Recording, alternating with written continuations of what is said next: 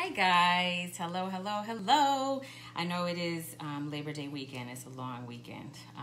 But I've been meaning to come on with you guys a while ago, but getting back to, trying to get back into school. For those of you who don't know, I'm an administrator for a very large school district, and it's been kind of hectic trying to get back to school.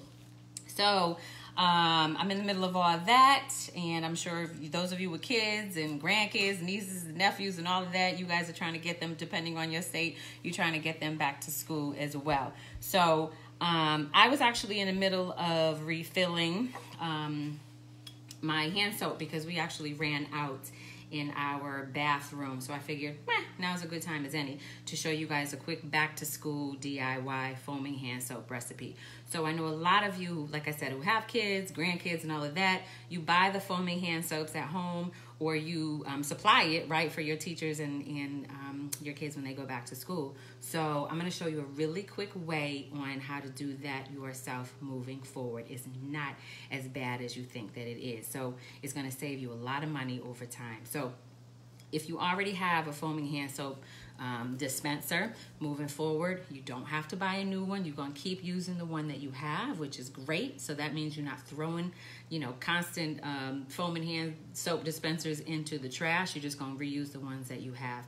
In my home, I like to try to be very good about using things that are sustainable. So what I have is just a common mason jar, just a plain old mason jar, okay? And then the trick to this, though, in order for it to foam, you actually have to have a foaming hand dispenser. So like I said, if you already have a foaming hand soap dispenser because you bought it, you're just going to continue to use that and refill it. If you don't and you want to make it, I think I bought this, I want to say I bought this on Amazon, Walmart, whatever, but you can find it. And I bought this, I think, in a pack of 2 for about $4.99. I think I paid maybe $4.99. Very inexpensive. So let me show you real quick how to actually make it. You only need 3 ingredients, and I promise you have it in your house right now. So first ingredient, obviously, is soap.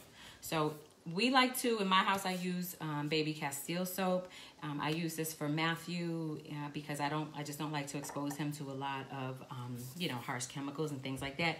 But in order for this to work, it doesn't have to be Castille. You can do and use whatever soap you have in your house, okay? If you have, if you're making it for your kids or your grandkids and they like a certain body wash or a bubble bath, you can use that. If you're making it for yourself and you like your own certain body wash, you got your Dove, you got your Caress, you got your Shea Moisture body wash, whatever it is. You got your Old Spice if you're making it for your husband or your partner, is totally fine. Soap is soap. It really doesn't matter, okay? But that's the first ingredient, obviously, is soap. So I'm not great at measuring. I just really eyeball it. About a third, I would say. About a third. I don't know. I eyeball it. Can y'all see that? Okay, about that much. About a third. The second ingredient is going to be water. That's it, water. Now, I like to use filtered water. I don't like to use tap, but you can use tap. It's not going to mess up the recipe, but I like to use filtered, and it's about a third also too, okay? So you're just going to use a third-ish of water. Oh, look at that. I got to replace my filters, Lord God. Okay. I love when you can buy things that are kind of idiot-proof and remind you of when you're supposed to do what you're supposed to do.